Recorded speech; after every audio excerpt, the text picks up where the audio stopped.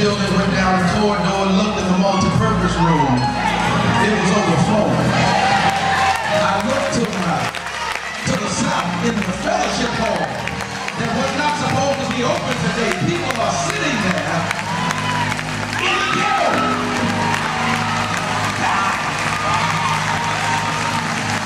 Don't you tell me what God can do.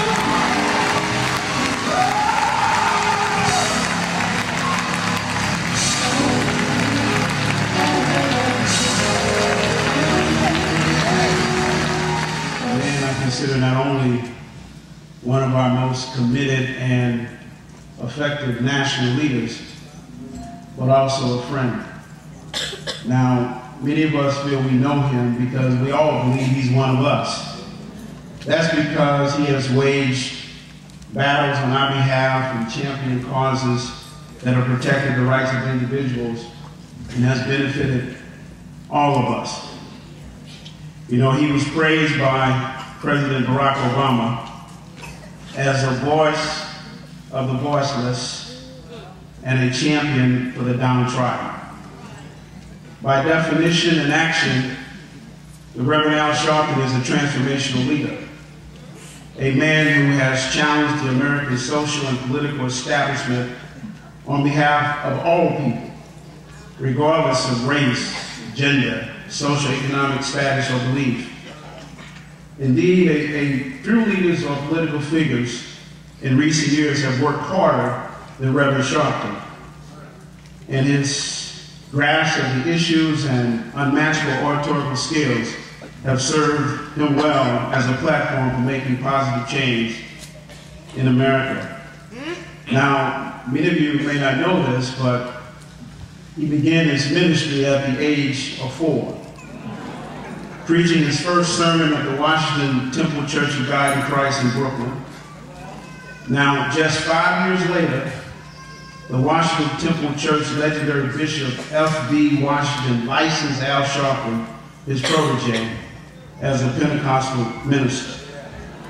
Now, we know he has done a lot in the civil rights movement, but what we may not know is that at the age of 13, Reverends Jesse Jackson and William Jones appointed Sharpton youth director of New York's SCLC Operation Breadbasket.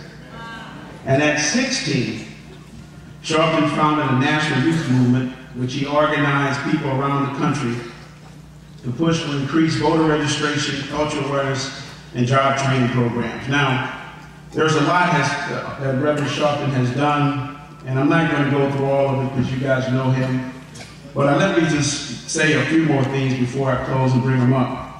Last October, the New York Magazine featured him as the only African-American listed among the top 12 most powerful people in New York City. Recently, Ebony Magazine named him as one of the most powerful and influential African-Americans in the United States. And there was a U.S. Today Gallup poll conducted in July of 2008 called Reverend Sharpton the leader African-Americans turn to speak on their behalf, second only to then Senator Barack Obama. Now, we all know he's the founder of the National Action Network, a nonprofit organization out of New York. He has 45 chapters around the country. But he has frequently said his religious convictions are the basis for his life. And that's why on most Sundays, and we're so pleased he's here at Friendly, you'll find him preaching to congregations across the nation. Now, whether he's speaking from the pulpit or the stage, you can believe what you see, and you can believe what you hear. Friendly, please join me in giving a loving welcome to our guest speaker, a man who fights every day for fairness, justice, and equality, a man who's proven himself a worthy inheritor of the legacy of Dr. King, a true leader, my friend, a leader for today and tomorrow, Reverend Al Sharpton.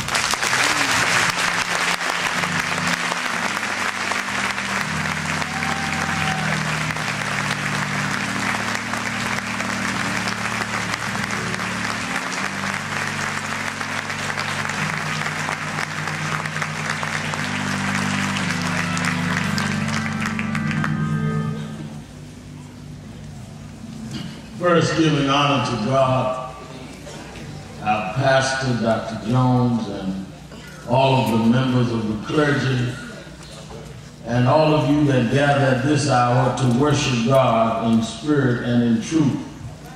First, I thank God for another day.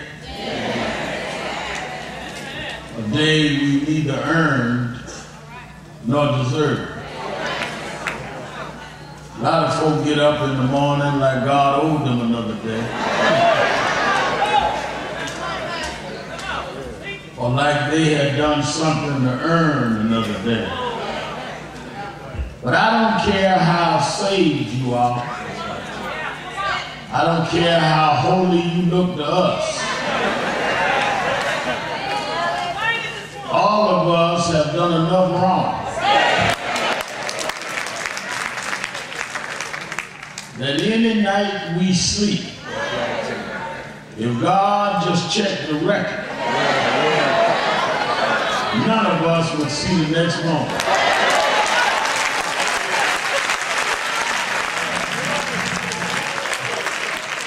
So every day is a gift from God. A lot of folk travel with me, Reverend Jones, always checking the weather. I rarely check the weather. Because every day is a good day to me. Could be a good cold day, good hot day, good rainy day, good dry day, good windy day, good calm day. Don't matter to me. Every day above ground is a good day.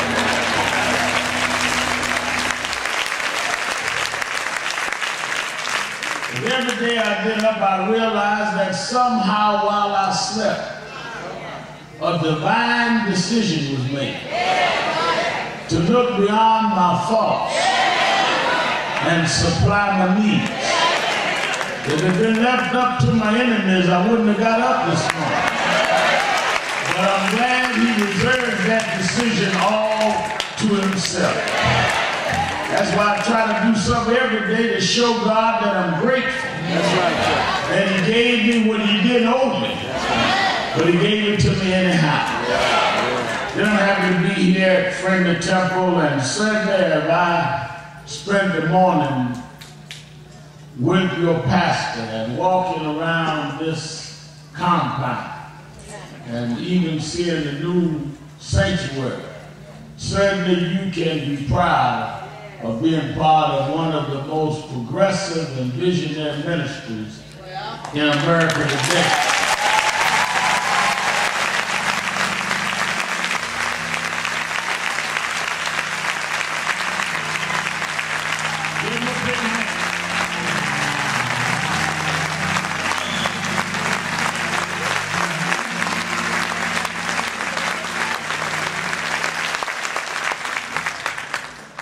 Down through the years with National Action Network, we've had fewer men consistent and sincere than your member, Brother Johnny Furr, who was also one of the senior executives at Anheuser-Busch.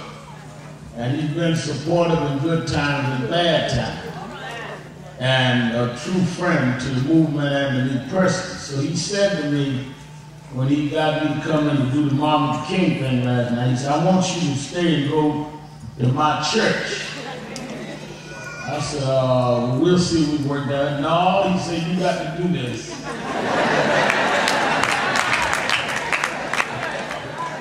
I said, well, let me call off and work out the schedule. He said, now what did you need me to do for you next year? So I got the message. He leaned on me, little John.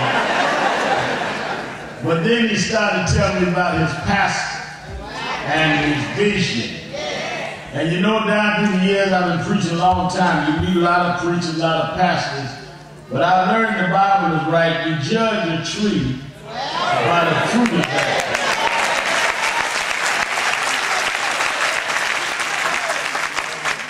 You don't judge a tree by the bark it wears.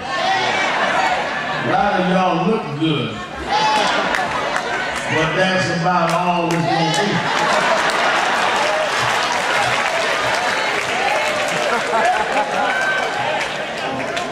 But a good good tree bringeth good fruit. And if you're a good tree, you don't have to tell folks you're good. If they taste the fruit, they'll know the fruit. Anytime you go to church and they've got to explain everything, there ain't much there. And a lot of us have lost the vision of what God would want us to do. But I walked around and saw what he's doing and what he's doing in the community and the young people. Very few churches can draw young people and men like Reverend Jones is doing. And what I like about it is because this is where young people need to come. A lot of us act like we can judge people, like we always was right. A lot of y'all did everything you could. Didn't come join the church. Jumped up the next Sunday, start singing things I used to do. I don't do no more. But most of your things you used to do, you can't do no more.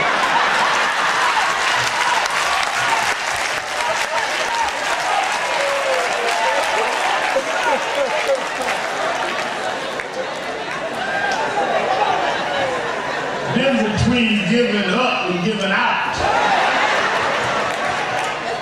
I was preaching in Jacksonville, Florida not long ago. A man got up during the devotional service and said he thanked God he was 81 years old. And God had given him the power over temptation. I got behind and said, that age ain't much temptation yet.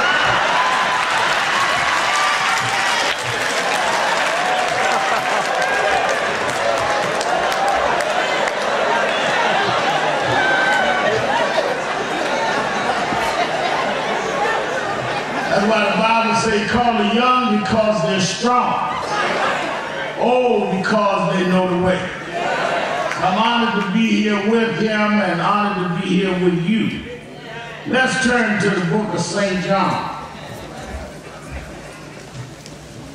5th chapter. Beginning at the first verse.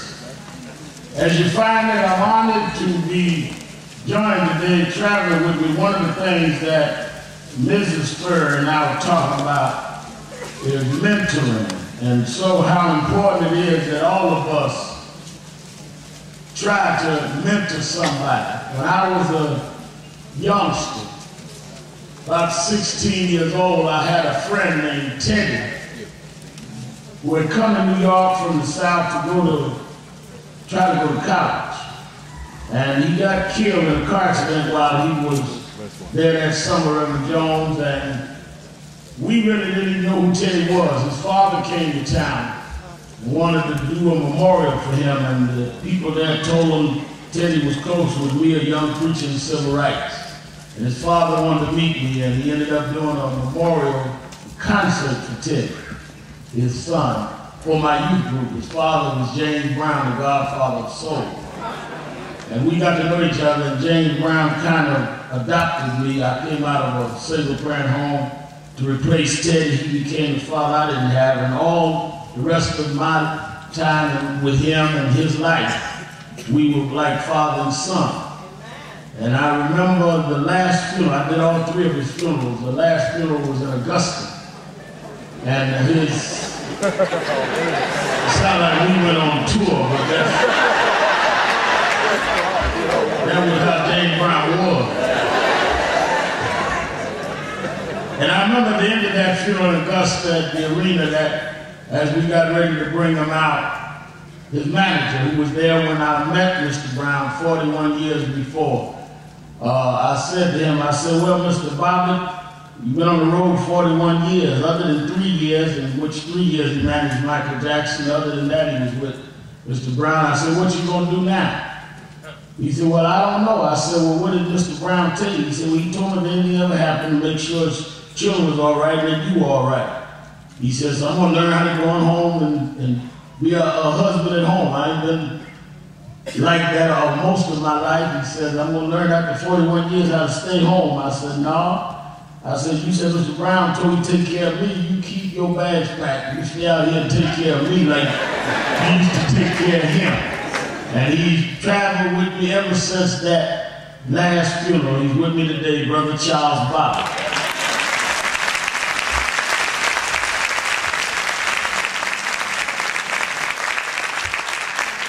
Now, he don't look like his sister Fur, but he's 80 years old. And run up down the road, won't let me carry a bag or nothing. We go to the airport, I grab a bag, he make me let it go, and just like he was doing Mr. Brown, so I just walk around nothing in my hand, try to act like Rev Jones or somebody.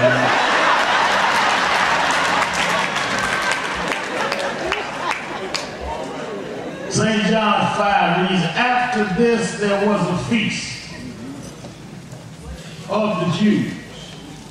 Jesus went up to Jerusalem.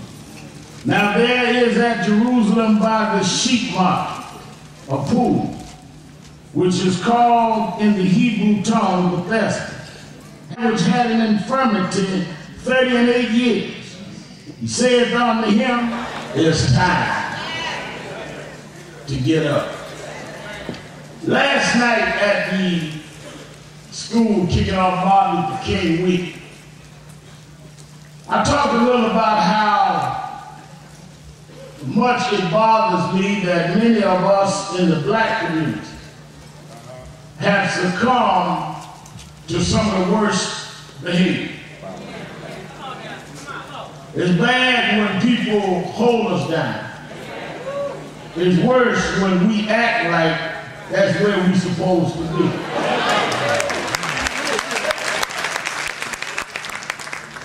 I go to colleges to speak, and young blacks that are trying to get educated and ahead in life are told that they get an education and speak eloquently, they're acting white. Well, the reverse of that means if you're acting ignorant and stupid and can't speak, that's supposed to be black.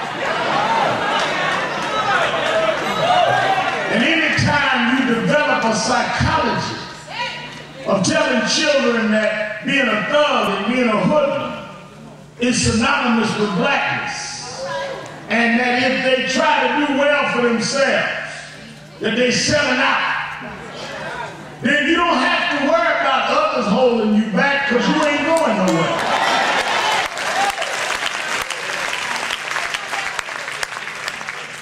You stay within the boundaries of your own expectations. We have developed a crippling submission to what is bad and what is not productive. I remember not long ago, a friend of mine came to me with a record executive who was in trouble and going to court in Brooklyn, New York. Black brother who had changed his name to Gotti. And he was on trial suspected of some kind of murder cases. And he wanted me to help him out. I said, well, first of all, what's the name of your company? He said, Murder Inc. You want to defend yourself against a homicide, but you call your own company Murder Inc. Then you change your name to Guy. Not Garvey, not King, not Malcolm, Guy. Now let me ask you a question, sir.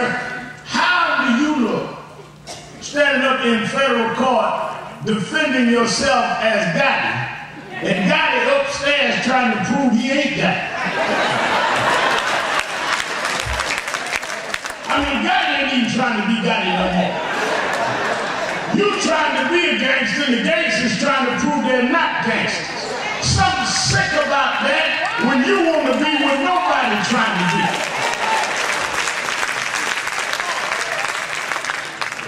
Our children growing up with Scarface t-shirts. And we act like it's cute. I rappers, and I told them, y'all got to do better.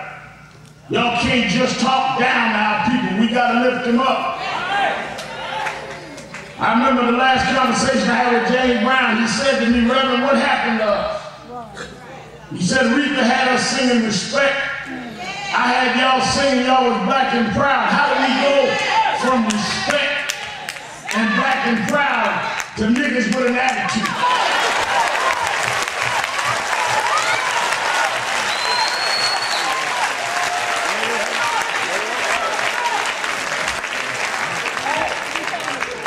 One of the rappers said to me, well, you understand, Reverend? He said, it's just rough out here. We just reflect what's there. Don't blame us. We just show the hood we see.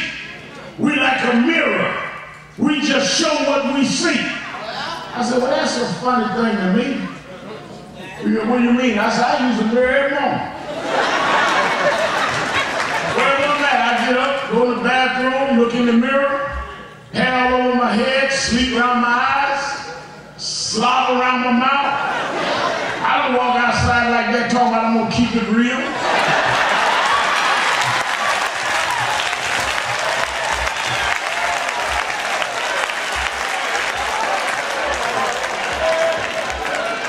Mirrors are not only to reflect what you see, mirrors are to correct what you see.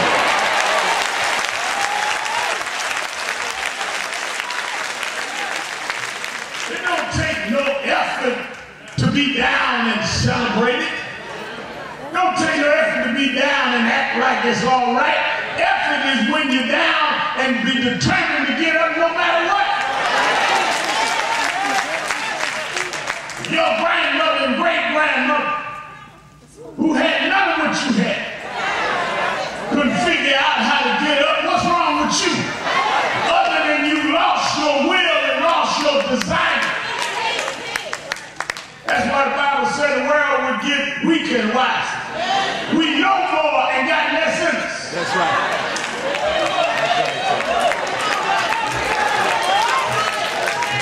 I walked around Reverend Jones this morning. Grandfather started this church. Folks left the community. They bought up all the land. Remind me of what a lot of us doing. I got relatives down in Alabama.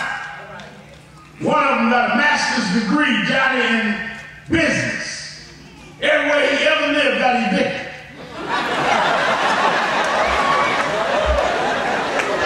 Yeah, he down now in Alabama living on air property our great-grandmama bought. She never went to school, but she had enough sense to buy property and still here. You sit there with all this knowledge and nothing to show for it. Just down. Friends down. Relationships down. It ain't just racial, it's perfect. A lot of y'all sitting here today in the same rut you've been in for years. And just go along to get along. Same bad friendship, same bad relationship, same bad circumstances. And just accept it like ain't nothing you can do about it.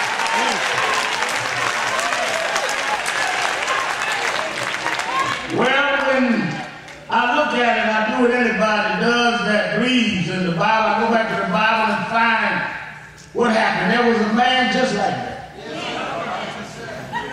He was laying by the pool of Bethesda. Bible said he'd been laying there for 38 long years. Why was he laying there? Well, he was sick. He was impotent. But he made the same mistakes that you make and I make. First thing is he was hanging around the wrong crowd. Well, what do you mean, Sharpton? Well, they said he was laying around the pool of impotent folk. Now, what do impotent folk lay around talking about? All they can do is exchange impotent stories.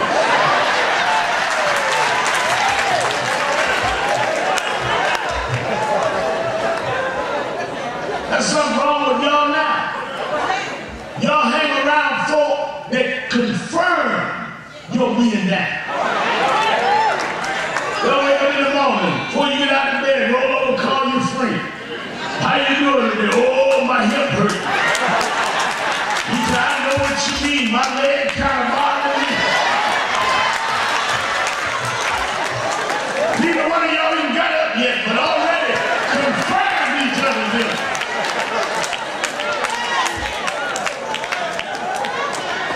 If you sick, don't hang out with sick folk. If you broke, don't hang out with no broke folk.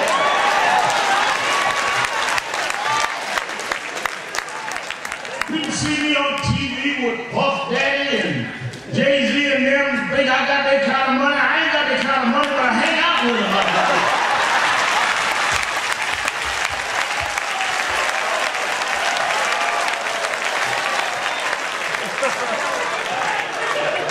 Can't no broke folk tell you how not to be broke. If they knew, they wouldn't be broke themselves. So he laying around with impotent people. For 8 years, every once in a while an angel would come and trouble the water.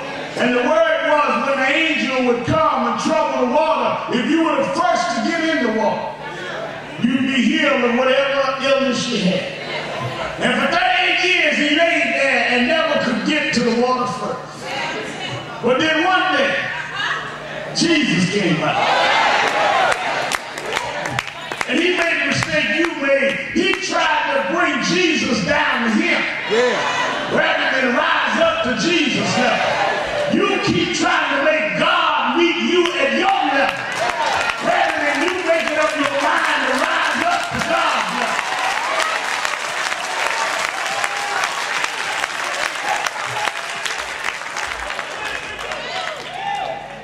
Jesus came and looked at the man and said, one question. Sir, do you want to be made whole? Man started just like us. Well, wait a minute. Let me tell you, I've been laying here 38 years. I didn't ask you that. Do you want to be made whole? Man said, well, you don't understand. Angel come every once in a while to trouble the water, and nobody helped put me in the water. My no good kids, they ain't been by here to help me. Deacons in the church, they didn't help me. Preacher I gave my offering to wouldn't help me. Lady in the choir saying if I can help somebody, she never helped me. It's everybody else's fault. Jesus, I asked you about all of them. Do you want to be made whole? You will never get healed till you make up your mind that I'm going to drop all the excuses, I'm going to drop all the history. I made up my mind. It's time to get up.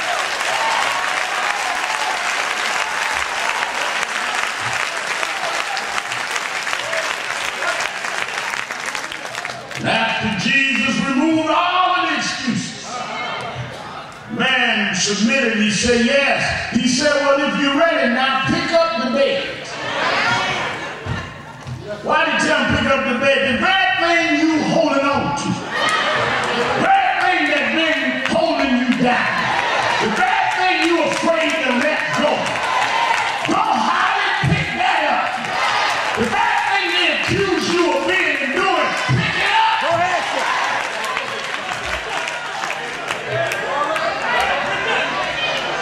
You know, I travel a lot. I fly some weeks, Reverend Jones, 3 or 4 cities a week. I fly good weather, bad weather, good forecast, bad forecast, don't matter to me. But Mr. Bible will tell you there's only one thing that will stop me from getting on a plane. Is if you tell me it's the pilot's first trip.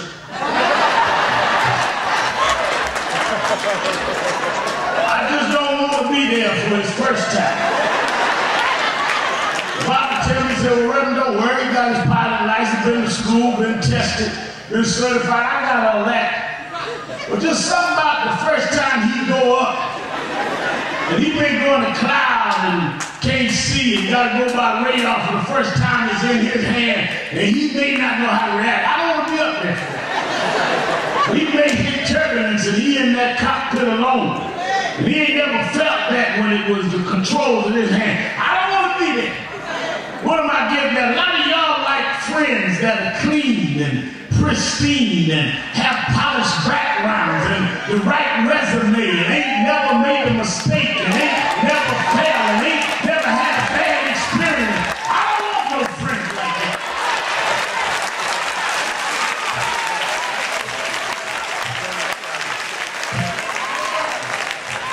People meet you talking about, I ain't never been in trouble. I ain't never had a bad experience. I ain't never had a bad relationship. My record is clean. Well, don't hang out with me. If you're that clean, I don't know about you. But we may hit a storm, and I don't know how you will act in the storm.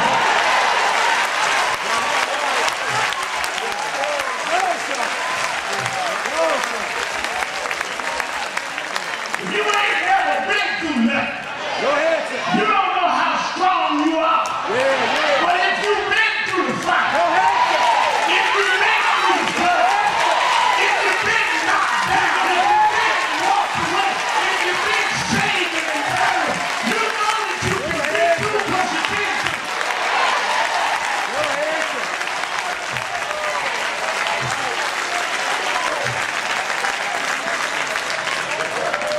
Or if you ain't never been through nothing, you just guessing what God can do.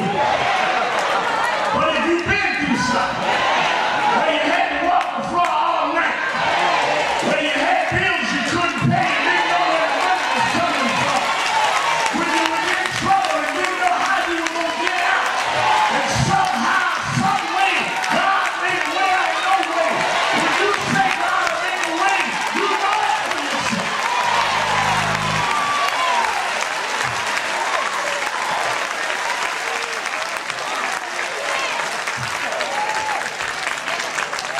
Don't hide your past.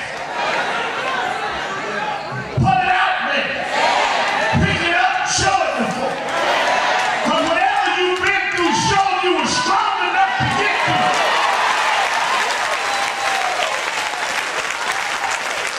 I ain't got to hide nothing from you. I will show you what God brought for me through.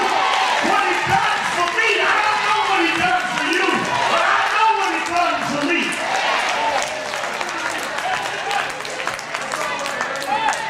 Pick up your bed and walk. If you read a little further, they said he went and headed down the main street. They said the Jews of that day said, where you going? Don't you know it's against the law to carry your bed on the Sabbath? Man looked at him and said, I don't disrespect the law. I don't disrespect tradition. I was raised to do what was right. But for 38 years, while I laid by the pool, when I couldn't pick myself up, the law didn't heal me. Tradition didn't heal me. Y'all saved and sanctified folk didn't heal me. But the man that healed me told me to pick up my bed and walk.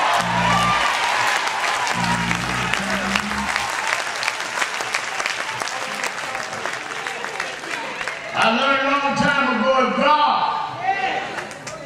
gives you the strength, don't worry about where you've been, worry about where you're going. And if you've been down in the rut, don't worry about how far down you are. Don't worry about what you may have done.